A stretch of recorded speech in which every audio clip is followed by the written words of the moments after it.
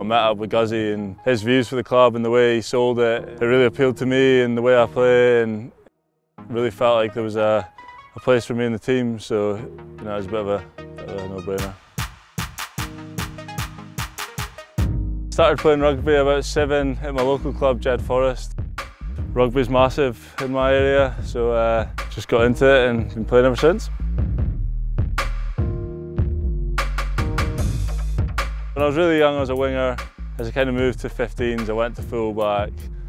I won't say I was that good, and then luckily when I was about 15, I grew a bit and put me in second row, and it kind of worked out a bit better for me.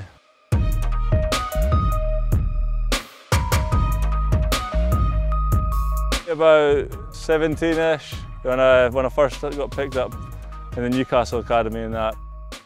I enjoyed my rugby, but I wasn't expecting it. I was doing an apprenticeship at the time in mechanical engineering, so I was just kind of focused on that. Obviously I worked hard on my rugby, just because that was just kind of what I did. Like I never thought it would be a job, but then obviously when I got offered my contract in Newcastle, I kind of thought, you must be doing something all right, so I was over the moon.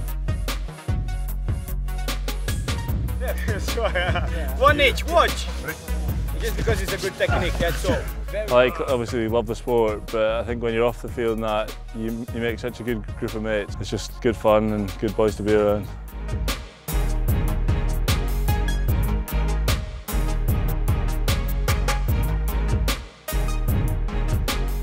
I think I made my debut about 18, and then I didn't play for a while after that. I think, obviously, it's a great life. I think breaking my Champions Cup debut against Toulon, we played them away and beat them, which was a pretty special moment. But it's a massive step up. You've just got to adapt to it quickly or else you're out the door, so you've got to get used to it.